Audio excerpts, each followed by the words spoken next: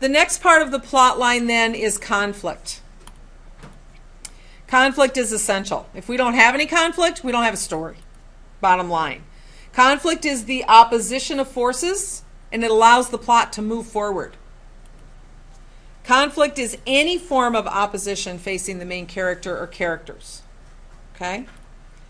In the short story, there's usually only one struggle, and little tiny ones, minor ones. In novels, oftentimes, there are bigger struggles or multiple conflicts that go on. There's different types of conflict. You need to know this. You're going to do this in your study guide in a little bit. There's external conflicts. So that's when the characters struggle with a force outside of themselves. Internal struggle or conflict is when you're struggling with your own self, such as you have to make a decision, you have to overcome a handicap, you have to get over being angry, resist an urge to do something. So it's when you're kind of debating your own decisions. That's an internal conflict. Okay? And then there are 4 types of conflict. Man versus man. And I don't mean male versus male. I mean human versus human. You with me?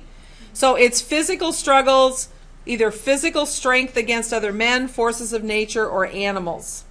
Now sometimes you'll see conflict broken down into man versus man and man versus nature. That's common too, to see that. Man versus nature would be when Charlotte had to face the hurricane. That's a man versus nature conflict. Okay? So multiple conflicts. Man versus man would be when Charlotte had to face Hollybrass. Okay, so man versus another human versus another human. Man versus circumstances. This is a classical type of conflict. It's when you struggle against fate or life circumstances. You're going to see that in some of the short stories that we're going to read next.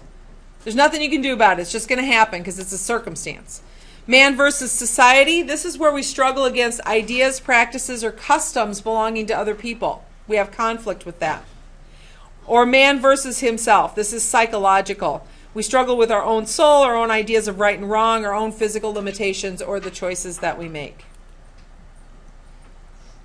Theme. It's also something that we're going to take a look at in story. When we have fiction, theme is not intended to teach or even preach an ideal. It's not even presented directly at all. And you guys know that from working with it last year. You find theme, you have to figure it out for yourself, but you find it by how the characters, the action, and the setting make up the story. Some ways to uncover theme in a story is you check out the title. A lot of times it'll tell you a lot about the theme. Okay? Notice repeating patterns or symbolism in the story will help you identify theme. Allusions are made through the story. The author doesn't come out and really tell you that Toby and Zachary are going to end up being friends, but they keep alluding to all these things that's eventually going to happen in the end, right? So the allusion is that the book is about developing friendships. Okay? And what are the details and particulars in the story, and do they hold any greater meaning? In the baptism of Zachary, did that hold greater meaning than just dunking him in the pond? Yes, it does. It holds greater symbolic meaning. This is kind of like cementing our friendship. This was very important to you. I helped you get it. So we're cementing our friendship. So actions in the story hold greater meaning. The theme is an idea or a thread that controls the entire piece. If it's going to be a theme, we're going to see hints of it throughout the whole story, from the beginning, the middle, and the end. It's not going to show up in just one place. And an author usually has an underlying message they're trying to get across, and that's where the theme comes about. So these are often some common themes that we find in stories. Things are not always as they appear to be. Love is blind. Believe in yourself. People are afraid of change. Don't judge a book by its cover, or power struggles. Oftentimes we see these themes in stories. Okay?